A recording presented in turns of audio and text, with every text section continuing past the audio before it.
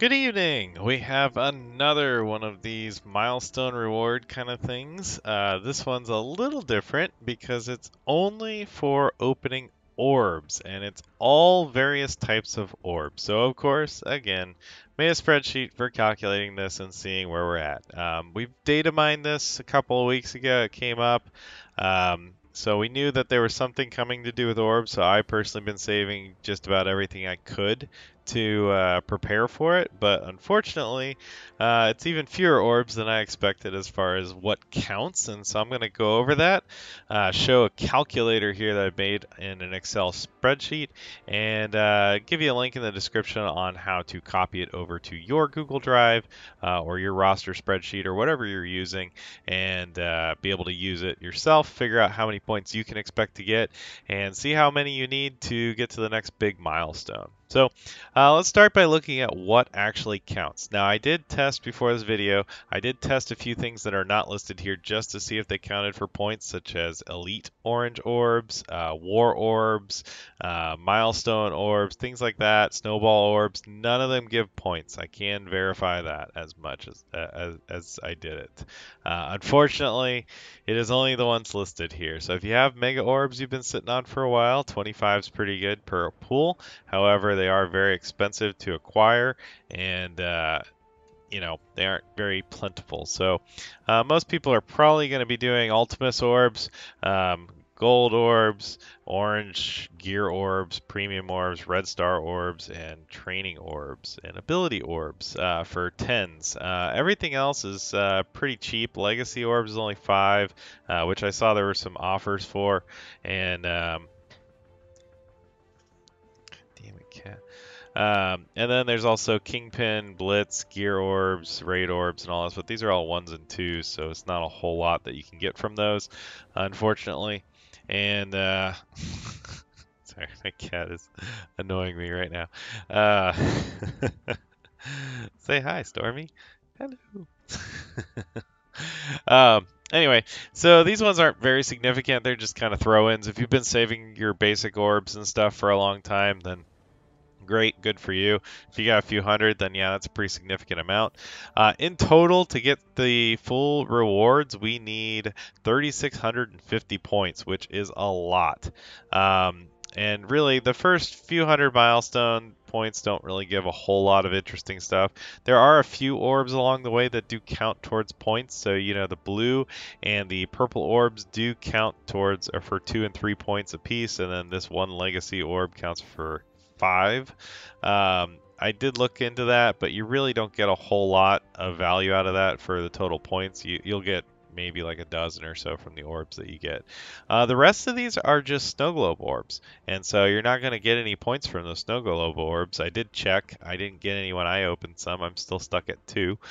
So I am sitting on a few hundred orbs though, so I do have a lot to get. And then there's Elite 4 credits later down here at 2050. You get a full orb, but those don't count towards it as far as I know. They may count as a red star orb, but that's only 10 points, and I don't think anybody should be opening Elite 4s with Kree as the highlight just to get 10 more points in this milestone.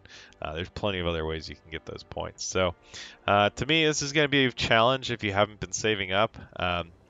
You only have 7 days to do it and get all these points, so that's going to be tough. But at the end here, there is a 5 red star Namor who's really powerful in war. I'm going to be shooting for that. Absolutely, I will spend a little bit of cores and stuff to get there if I have to. And then a 4 red star Psylocke at 1550 is pretty attainable. If you don't already have her at 4 red stars, she's a good character. 3 red star Mr. Fantastic, 3 red star Juggernaut, let's see, 3 red star Elsa, and then a 2 red star Captain America. And I think that's it for the character red star drops. And then the rest of this is just, 25 of these mini uniques and then 15 of, I don't know what you call the different ones here, but the larger mini unique. This is really good. If you can get to this level, this is absolutely worth it. It's just you had to be hoarding for a long time to be able to get that right off the bat, and if not, then you're gonna have to spend some cores to get there, and that's gonna be tough. But as you may have noticed today, there are a lot of orb offers in the store. But I'll leave that up to you to figure out what's best for you to get to where you want to be. In the calculator here on the right, so I've just made a spreadsheet for it within my roster spreadsheet. So if you've been there, you can go to it in the link in the description. On the left here, we have the orb types, the points that you get per orb, and then if you want to, you can fill in your inventory. So I think this is really important because, for instance, I could get like 300, or no, not 300, I could get 140. I was just playing around here at the data. I could get 140 kingpin orbs from my arena credit stash, but that would only give me 280 points. So if I'm right at the end of this in 7 days and it's, just before the thing and it'll get me to the next tier that I really want, maybe I'll spend some arena credits on kingpin orbs, but they're really expensive. When we go into the orbs here, arena orbs are 675 a piece, which is a lot for what you get. But at least you can get many uniques in them now, so they aren't complete crap like they were before. They're a little bit better. The blitz ones, I believe these are 350 a piece, but I can't see them right now because I have my blitz. I haven't pulled my blitz orbs yet. And I really haven't pulled any of my orbs yet. I'm going to do that separately later. And then the other one that you could potentially pull if you have lots of credits is the raid orbs, which are 950 a piece. And that gives you just character shards for the ones that are in the raid store. So the thing is, none of those are very significant. They're all 2 points a piece. So if you're going to be blowing credits on it, you better have a lot of credits stored up. Because for me, all of my raid credits go into gear right now. I don't buy anything else. All purple gear just to get guys to tier 12. I think that's the most important thing to use it for. Arena credits I don't mind spending because I got tons of them and I don't really have anything to spend it on right now. If there's a new character, probably an Asgardian going into Arena Store at some point in the near future, it's not going to take very long for me to get him up to 7-star, and I got plenty of credits to sit on. Blitz is really hard to spend credits for, though, but just because it's so important for war.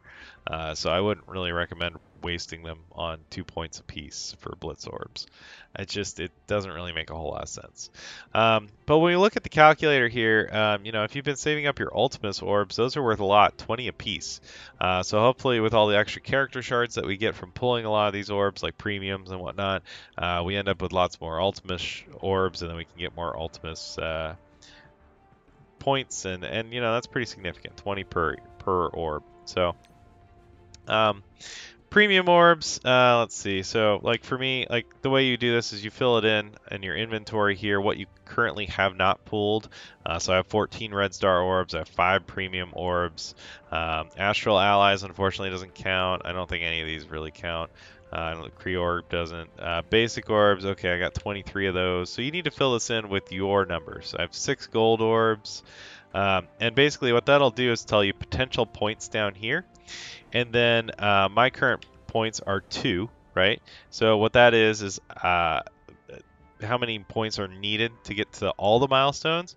Right now, I'm just putting it with 3650 as the target. If that's not a realistic target for you, just go edit this formula and change this to, say 2250 for Namor, right? So what I've been doing is basically saying, I'm going to try to shoot for all of them because that tier 14 tech gear is going to be huge, and I'd like to get into Dark Dimension 3 as soon as it comes out, but, of course that's going to be very difficult. But basically, you can look here and see what the premium rewards are. This isn't everything in the milestones. I didn't feel like copying everything because I didn't think it was relevant. But basically, the big things are the 3 reds. Coulson and Captain Marvel shards are huge. But there are lots of other shards. There's Fantastic Four shards. There's Brotherhood shards. There's Supernatural shards. Some stuff that we can't even farm right now, like Ghost Rider and Namor and whatever. So those are all good to get, but they'll be gotten along their way. I think they're better targets to aim for, especially if you don't have a 4 red Psylocke, you should be aiming for that. If you don't have a 5 red Namor, you should probably be aiming for that too. I know that's what I'm going to be shooting for. But basically, with my entire inventory totaled up here, let's say I got all these, and this is without any of this stuff at the top here. Let's just put 0 on this one. So just considering what orbs I currently have in stock, I have 1,591 points. So I can look over here on the right and see that gets me to the 4 red Psylocke. So that's a good start. But I still need another 700 points to get to Namor, right? So I could edit this formula and just say, 2250, right? Oops, I missed a 2. But I could say the 2250 and then see how many I need. So if I am at 15, let's say 91 points, then I would still need 659 to reach my goal, right? So that's the idea here, is you're just trying to figure out how much do you need to get to where you want to be. And for me right now, it's 2250 is what I'm shooting for, and then I'll see if I have any shot at getting the 3650.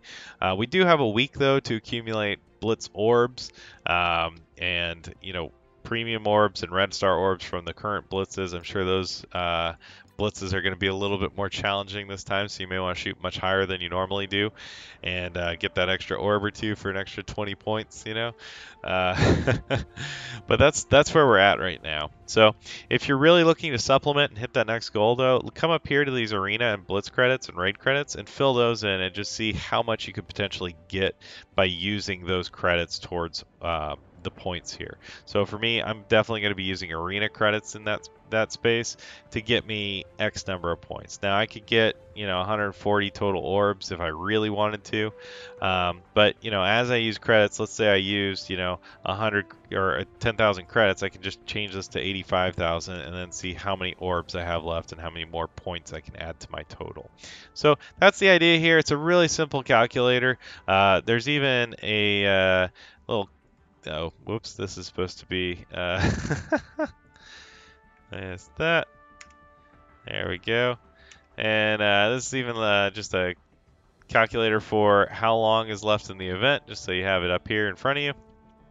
And really just fill in the yellow items as you need to. So I currently have 2 points towards this. Oh man, I just overwrote the formula. I was supposed to put it here.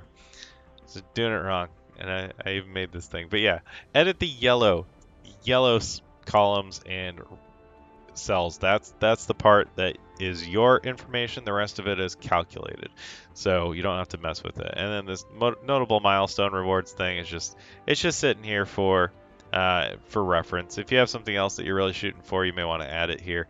You can just drop it in the middle of the table or whatever. But that's the idea. So it's really simple. Figure out how much you need to get to where you want to go. And if you're short, then you probably need to go over to the offers section and start browsing all their shitty deals and figure out, oh, gee, do I really want to spend $5 on 21 of these orbs? Oh, well, if I did, I could get 21 legacy orbs, and that would give me 105 points. So maybe that's enough for you to get to the next level of milestones, and it's worth it. This one is, 10 or 14 points per day for 7 days. So that'd be, 70 to 140 potentially point. Or no, not even that much. It's 7 times 7 is 49, right? So that would still put you, maybe in the next tier, maybe. I don't know.